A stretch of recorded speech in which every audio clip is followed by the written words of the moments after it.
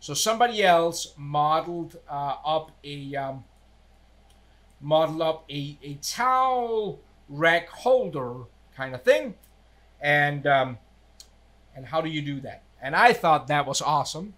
Whoever modeled this one up and shared it on Thingiverse, thank you so much. But of course, let's model one of these up. And as you can see, I turned the printer on because I thought maybe we just fire up the printer, take it all the way to the end. How do you like that? Good? So looking at Joe's, let me get a sip of coffee here. Looking at Joe's towel holder, clearly 3D printed. I don't really know how big this is. I haven't tested this out, so bear with me, right? Like I'm just, oops, that was the piggy bank we did. Oh, where's the other picture? That one. I'm just gonna go with this, what I think might work, and then we'll kind of like have to see. I'll 3D print mine. Joe, you 3D print yours. Anybody else? Anybody else 3D printing those? Please send me a picture of it. Lars.christensen.com. You would absolutely make my day. So inside of Fusion, let's get out of the leaf here and move on. So when you're looking at this and you're trying to model something up like this, this can be kind of, I think this is a little difficult. Like my brain, you know, everybody thinks that I know all the answers. I for sure don't know all the answers. And when you're looking at something like this and you're trying to figure out how do you model it up, it can be really, really hard. I'm looking at this and I'm thinking, all right, I can model up the flat face, and then I maybe need like 2 walls that is kind of like collapsing in. There's a lot of ways to model this up inside of Fusion, and there is no right way. When I see something like this and I'm thinking about I gotta model this up in one of my videos, I really try to think about how can I add some value to you, because there's no one right way, and I want to kind of like inspire you, because some of you guys, I hope, are gonna model one of these up and send me a picture of it, but some of you guys are also like, this is stupid, I don't have a 3D printer, I don't give a hoot. So, but just so you don't turn off, I'm trying to do it in a way that you might find it interesting. What I'm actually gonna do is I'm gonna model this one up in a reverse fashion of what I think how most people will model this one up in. I have an approach that I call the manufacturing approach. And I really like that one whenever you kind of second guess what you want to do, because like I said, we could model up this flat triangular shape, the bottom, the flatness that goes against the wall. That might be easy enough. But then we got these 2 walls that kind of is going to come in at an angle, and that kind of gets complicated when you get down to where it points toward the center of the triangle. So what I do with the manufacturing approach is I'm thinking about, if I had a block of steel almost, how could I make this? And that would just be starting to cutting away at it. But then I thought that's too easy. So here is a trick that you maybe not have seen. I'm actually going to start out by modeling up the triangular from this face here, or from kind of looking down from this direction. And hopefully some of you guys find this useful. I'm going to start on my face here, and I'm going to draw a triangle. I'm going to do it out of whack. I'm going to make it the worst triangle you've ever seen, because then I'm going to go ahead and use these constraints. I'll go ahead here, I'm going to say this constraint, I'm going to make sure that this here is horizontal. Then I'm looking at it, I'm saying, where is this origin? I want kind of like that to be a point of it. So I'm going to go up and say midpoint, the midpoint of this one to this point. Boom. Okay, that is good. Now I got to give it a length. D for dimension. And I think I'm going to make this 80 millimeters. Probably sounds about right. Okay, now I see that this is flipping around. This should definitely somewhere be isometrical. So one thing I could do is I could draw a line from this midpoint to this intersection, and then I could use another make that line vertical, right? There you go. Now it's going up and down like this. Now I can do another D for dimension from this line to this here. And let's do that at 35. I'm just rounding it up. This sketch is now fully defined. You all will agree with me with that, right?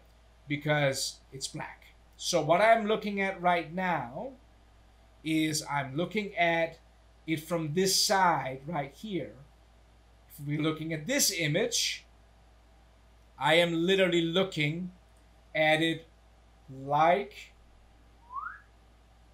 this from the top. Okay? Let me show you what I'm going to do next. This is where I hope somebody is going to be like, wow, I've never thought about doing this. That's what I hope. I am now going to finish the sketch. I'm going to do a offset a plane this length way here away from my triangle. This length here right now is this length of where the point where it's going to meet down in the intersection down here. I don't know how long that's going to be, but I think that maybe 60 might be good. So let me type that in. Make that 60. Okay, now I'm going to open up a sketch on that plane. I'm going to create a sketch on that plane. But what I'm going to do is I'm going to hit P for project. And I'm going to steal that center point right there. That's all I'm going to leave in that sketch is that stolen point from there. Then if I go ahead and say I want a loft between this sketch to this point and I hit OK, do you see what I've just created? I've just created that triangle. I hope somebody right now is like, whoa, I would never have thought of that. So we have that flat against the wall. If I spin it around, we're looking from it from the front. Now, if you look at the images, that is looking at it from the front. We don't have the opening. It's not hollow. It's just that solid manufacturable blank. Okay? Kind of cool so far. Now, I want to open it up and make it hollow. I'm going to use the shell command for that. I'm going to click the shell command. I'm going to click on the top of the rectangle, and I'm going to give it a thickness. I'm going to make mine 4 millimeters maybe thick. See that? Now it's hollow. With that shell command, that command up there, it's now is hollow. It literally what it does, the shell command in itself is pretty neat.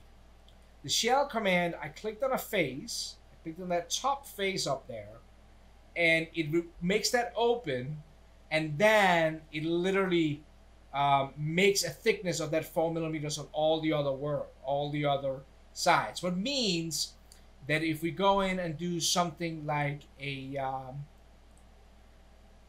where is our section analysis? If we're doing a section analysis of that back face, see how it's actually a tapered cut through. Okay?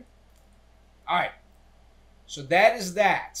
Now I think I'm ready to create that opening that we see right there. So what I'm going to do is I'm literally going to go in and open a sketch on that inside face. I'm just going to spin it around here so we're looking at it from the top down. And don't forget, I've used this in a couple of my videos. Don't forget this sliding tool that will kind of slide the box. Uncheck so we can see where we're sketching. So now I'm going to create a line and I'm going to place that line. I don't know where this is going to be, but I'm just going to kind of like sketch down here. I'm going to make this flat. I'm going to sketch up to there. And I'm going to kind of like close that off. I'm going to do the same thing as I did before. I'm going to say that line, midpoint. Make sure to select that line. So that origin, right? I can create another line from this to this midpoint. And I could say that I want to make that horizontal. Okay. Somebody right now, I can't remember who emailed me that I don't make these construction lines, and that's bad modeling habit. Yeah, I maybe disagree. Just have to get that out of the way.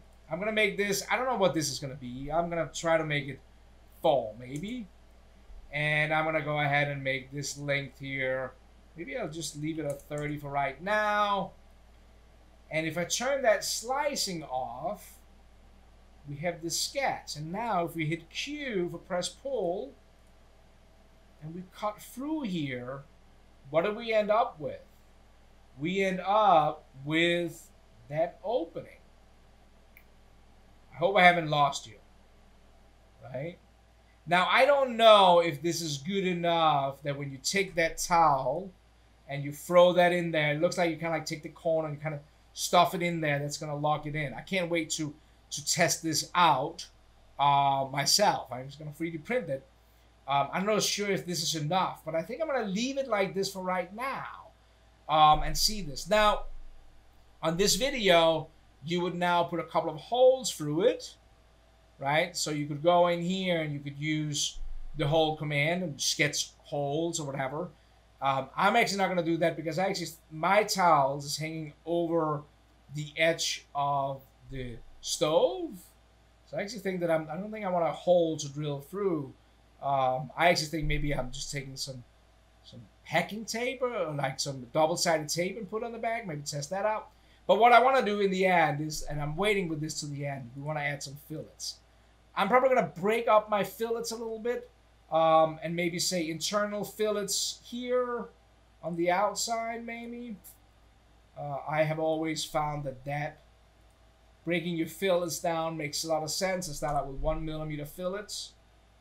That might be decent.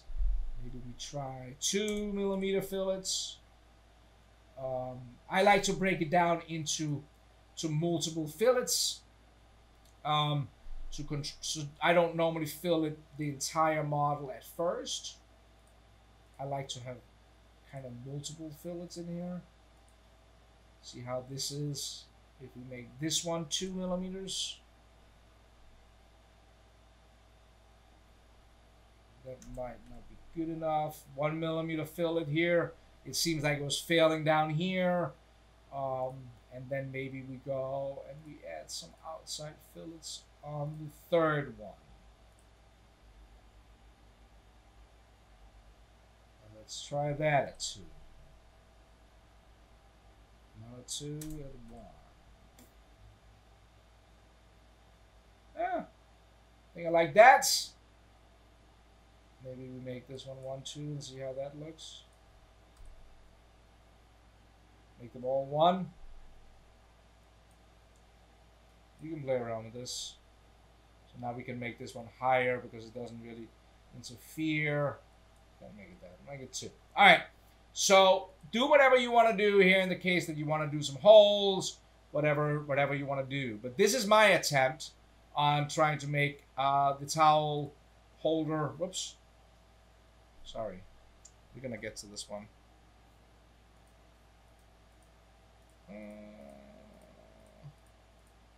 My towel holder. I lost my towel holder. This one. The towel holder here would be my attempt. So let's get back into Fusion. And then we're going to go and do tools. We should probably actually save it now. Let's hit save and call it towel holder. I hope this is useful for you. Save it and let's go make 3D prints. I normally have mine set at medium. I have the Ultimaker behind me, so I'm gonna use the Cura. Hit OK to that. And let Cura fire up here. Hopefully. I just downloaded the latest version of Cura before we did this this long live stream. Come on, Cura. It's opening up on the other page. Let's give it a second. And there we go. There is Cura. Cura they just changed the layout. I haven't really looked at this much, but this menu used to be over here. That's kind of cool. So you can see I have generic PLA. I don't know if we need support material for this. Let's hit the slicer button down here. Slice it up on the Ultimaker. We can go in and do it's going to take 2 hours and 20 minutes. I have like a cool little verification here. You can kind of see that build it up. I think I'm just going to leave that. Print over network. Print over network. I don't know what that is going. Sending data to printer. Turn back to me. It looks like that thing is waking up over there. So that is cool. We're not gonna see the result of this because I am done live streaming before this. But now the 3D printer should start hopefully moving around. I thought that was maybe just exciting to do that. Thank you, Joe, for sending that. I hope that was useful. I hope this was just another way to do this. You know, like I'm doing these videos. I'm not always doing it the most specific way for that thing. Just trying to get the juices flowing. You leave thumbs up if this was good. Thumbs down if you think this was stupid. I hope you learned something. That's really all I'm trying to do.